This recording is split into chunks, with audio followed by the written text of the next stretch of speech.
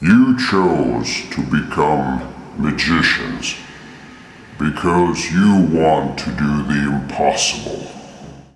Hello everyone, today we have a special guest in our show. He is the #1 magician in the Arab world. His name is Moein Al Bastaki. Thank you for having us, Mr. Moein. You're welcome. I'm really glad and honored to be part of this podcast. Glad to give you guys some information. Thank you very much. I think most of the people know about your background and how did you start in the magic field. So I would like to ask you, how did the trick with Abdullah Bulkhair happen?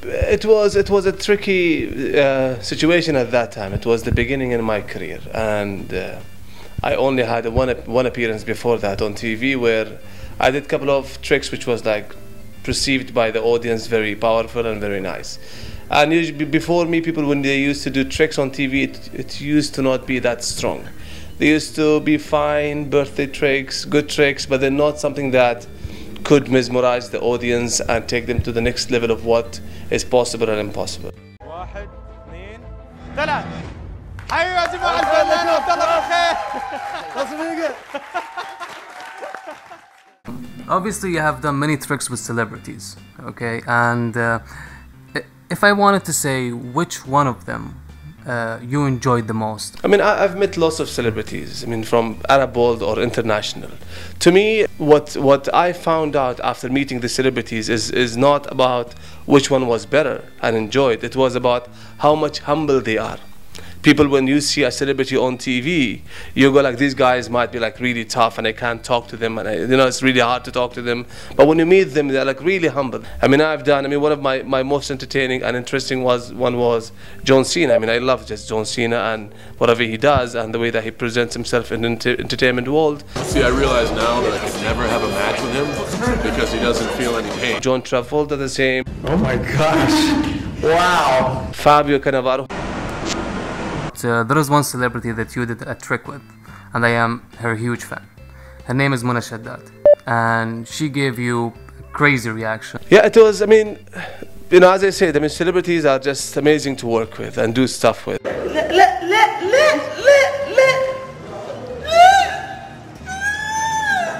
Why did you like David Copperfield? He's the grandfather of magic. He's the one that made magic famous in the world. I wanted to homage and do one of his tricks, but then in my own version of him wanting to vanish the Statue of Liberty.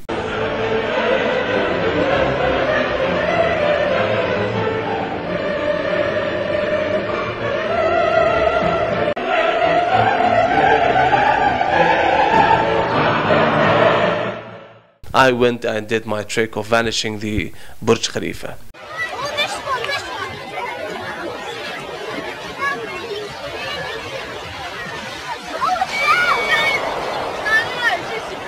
So that was something that I wanted to do because I wanted to show that how much David Copperfield have influenced me and me performing the art of magic in the Arab world. Can you show us something? Yeah, of course. I've got two bottles. I wanted to pick one of these two bottles. Which one do you want to pick? This one. That one. Okay. So what would happen if you turn this bottle upside down? Spell? Spell, yes. So if we do something like focusing on that bottle, and I try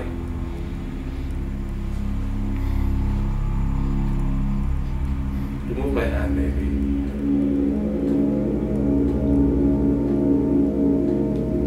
Wow. The water stops.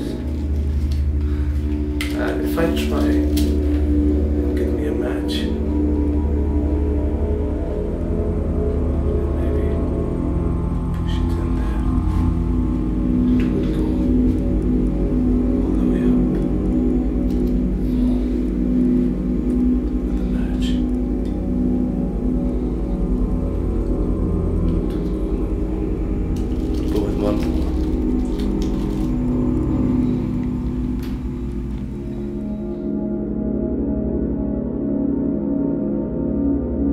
You could have chosen any bottle, this one or that one, yes.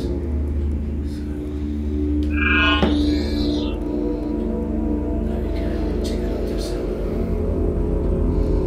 So if you have a glass, you can pour it maybe in the glass.